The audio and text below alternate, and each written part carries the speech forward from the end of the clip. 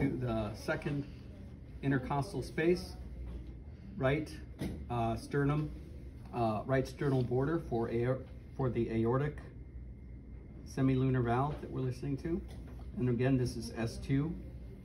Then right across, second intercostal space, left sternal border.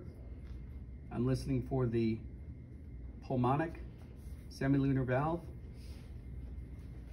One intercostal space down is Erb's point, where I hear S1 and S2 equally. The next intercostal space I go down for tricuspid, still right sternal border. Then I'm going to deflect breast tissue to find the mitral valve, which is fifth intercostal space, mid-clavicular line.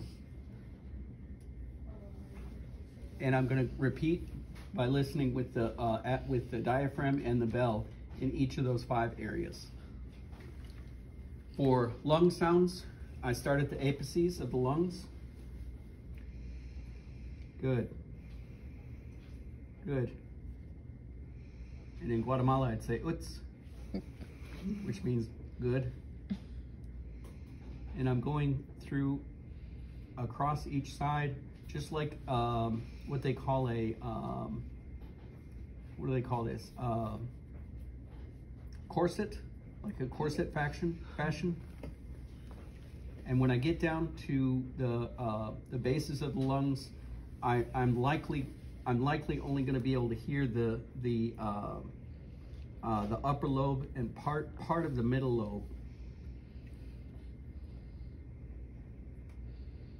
And then when I'm listening to the side, I've got 3 areas I'm listening to the right middle lobe. I think you start up closer up to armpit. Yeah, up at the apices.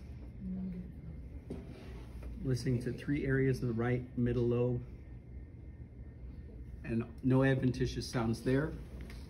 Patient lean forward on the back. I'm starting again at the apices of the lungs. Take a deep breath each time I touch my stethoscope to you. Good. Good. Good. And if I can get really good at it, I can actually listen in between the ribs or intercostal areas.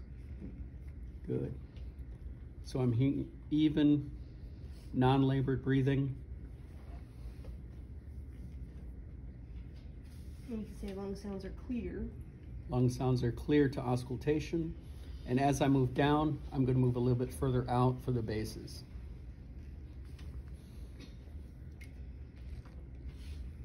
If I want to be really fancy, I could listen for egophony and